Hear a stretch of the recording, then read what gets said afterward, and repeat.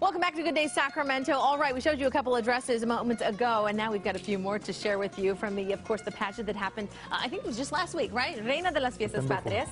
This is Ozzy Mendoza, one of the designers who participates and just does a whole lot of hard work to make this happen. And then, of course, we have our lovely ladies, our contestants from the pageant. Okay, so this is one of the categories. Let's get right to it. Who is Evelyn? What is her dress representing, Ozzy? This dress represents la charreria.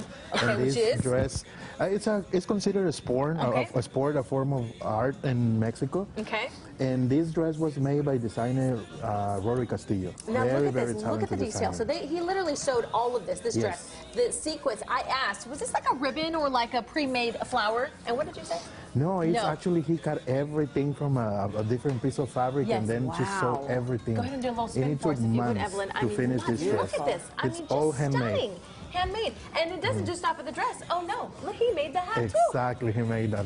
I mean, just amazing the work that goes into it, which is why I wanted you guys to see that, because if you didn't go to the pageant, you didn't get to see it. All right, let's move on here. This is Ashley, and she is wearing a dress that represents Xochimilco, exactly. Which is very bright and colorful. Colorful. It's all about the flowers. It's a beautiful place in Mexico, visited by the tourists. Wow, look at that. I mean, just these flowers all individually sewn on, and the embroidery. Exactly, go a lot of time and effort from these designers, and that was designed by Rory Castillo too. Just beautiful. All right, Laura, this one.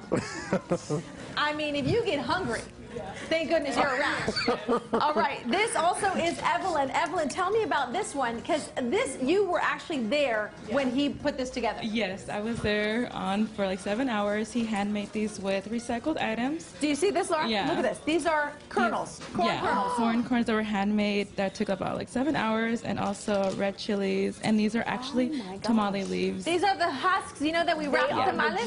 Yes. Yes. So, but he like painted and put a little glitter. Yeah, he did that. And that's fun. Okay. Do a little spin.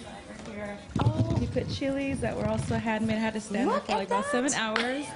Yeah, I think I got more tired than he did. But it was all worth it. And also the hat was also handmade. He also put these together, and the chilies. Just stunning, stunning. Gorgeous. I'm going to bring, Bobby, watch out. I'm going to bring those last two on back up here, and so you can get one last look of all of these ladies. Just gorgeous. Thank you all so much for coming back. Ozzy, thanks for bringing them. You're very of course, welcome. you guys, just amazing job. Thank you so much, and congratulations to all of you. All right, I'll send it back to you. It is a feast for the eyes. I mean, right? It is just gorgeous. Ladies, thank you so much for being here today.